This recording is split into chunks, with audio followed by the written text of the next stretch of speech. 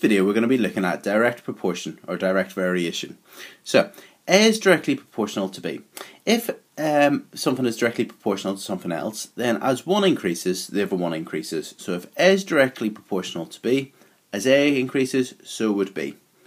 Another way of writing that is A varies directly to B. These two sentences mean exactly the same thing. Okay, now how to write that in maths? To write that in maths, you're going to see a new symbol, okay, and that's the proportional symbol. So A is proportional to B. Okay, so there's the proportional symbol. Some people call it little fish, but it's just the proportional symbol. So A is proportional to B. Okay, now I remember as A increases, so does B. So what that means is that A would equal K times B. So if you times B by a certain number, you'd get A. So to get rid of the proportional sign, you put in an equal sign and a K. So A is proportional to B. You can also write A equals K times B. Let's have a look at doing some questions using this now. Okay, let's have a look at our first example. So Y is directly proportional to X. If Y equals 20, X equals 5. Find Y if X equals 15. So to solve a question like this, first of all, let's read the sentence. Y is directly proportional to X. So write that down. Y is proportional to X. And if it's directly proportional, it's just like that. Now let's get rid of the proportional sign. So write Y equals K times X. K is the constant of proportionality. It's the number that's going to stay constant throughout the question. Okay, so it's the constant of proportionality. What we do is we use the first bit of information, the first pair of numbers, to work out what the constant of proportionality is. We then get our formula, and then we use our formula for any other part of the question. Okay, so Y equals K times X. Now we know if Y equals 20, so 20 equals K times Y, or times X, which is 5, so times 5. So that means that K would be 4. Whenever you divide 20 by 5, you get K equals 4. So then we know that the constant of proportionality is 4. It gives us the key formula. The formula becomes Y equals, instead of Kx, we write Y equals 4x, because we know K is 4. So this is the formula. To get Y, you times the X value by 4. So Y equals 4 times X. So let's then solve the question. It says find Y if X equals 15. So we get Y equals 4 times X, which is 4 times 15, and then that would be equal to 60. Okay, that was fairly straightforward. Now in the questions, it's not always just proportional to X, it's sometimes proportional to X squared, or to the square root of X, or X cubed, and so on. So let's have a look at one of those now. Okay, so Y is directly proportional to the square of X. When Y equals 5, X equals 4. Find the value of Y when X equals 8. So first of all, start off with the information to tell you. Y is directly proportional to the square of X, so that's X squared, the square of X, X squared. So then you replace that with Y equals the constant of proportionality, K, times X squared. So Y equals KX squared. Now we're going to use the next part of the information. When Y equals 5, X equals 4. So we'll put those in to find out what K is. So Y is 5, so 5 equals K times X squared. Well, X is 4, so times 4 squared. So 5 equals K times 16. So to find out K, you're going to divide 5 by 16. So K equals 5 divided by 16. On your calculator, like so. And you get it equal to 5/16, or 0.3125. So now we know what K is, we can then use that in the formula. Okay, so we had the formula was Y equals K times X squared. So it's going to be Y equals 0.3125, or suppose 5/16, depending which way you want to write it. 0.3125 times X squared.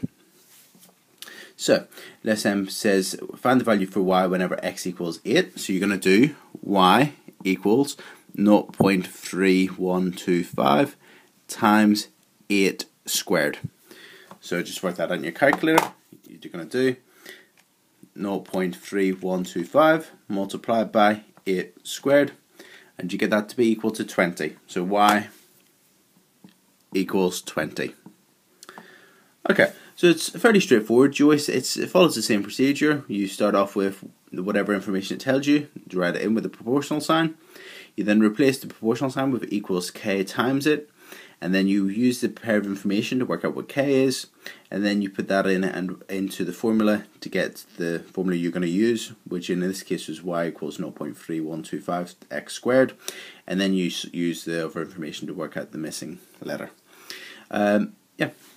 Okay, this time we've got y is directly proportional to x cubed. When x equals 2, y equals 40. Find x if y equals 800. So again, start off with the information. Y is directly proportional to x cubed. Replace the proportional sign, so y equals k x cubed. Let's put in the information. So x equals 2 and y equals 40. So you get 40 equals k times 2 cubed. 2 cubes 8, so 40 equals k times 8. So suppose k will then be equal to 5. That then gives us the formula, which is y equals 5 times, so you're putting the 5 into here, 5x cubed. Now this time you're trying to find what x is, so y equals 800. So you write that down, 800 equals 5x cubed. Solve this equation, so divide by 5, so you get 160 equals x cubed. And then I suppose then you want to find out what x is, so you're going to do the cube root of 160. So the cube root of 160, and then you use your calculator to do that. So you do, the cube root is above the square root, so shift, and then 160 equals 5.428, so on. So that's equal to 5.43 to 2 decimal places. Okay, so the x would be equal to 5.43 to 2 decimal places. So whenever you're trying to find the letter like y or whatever the subject is, then you're just going to have to solve it like an equation. Last example, y is directly proportional to the square root of x. Whenever x equals 100, y is equal to 12, and it says find out the missing value. So, start off with the information. Y is directly proportional to the square root of x. So remember, replace the proportional sign, so y equals k square root x. And then let's use this pair of information here to work it out. So whenever x is 100, k is equal to 12. So you get 12 equals k times the square root of 100. The square root of 100 is 10, so 12 equals k times 10. So k equals 1.2. So that gives us the formula. If you put the 1.2 back in, y equals 1.2 times the square root of x. Now, we know that y equals 36. So we're trying to find out this number. So if you get 36 equals 1.2 times the square root of x. So divide by 1.2, so that's going to be equal to 1.2. 36 divided by 1.2 equals 30. Thought so. Equals the square root of x. We don't want the square root of x, so we square both sides, so we get 900 equals x. So x equals 900. And that's it.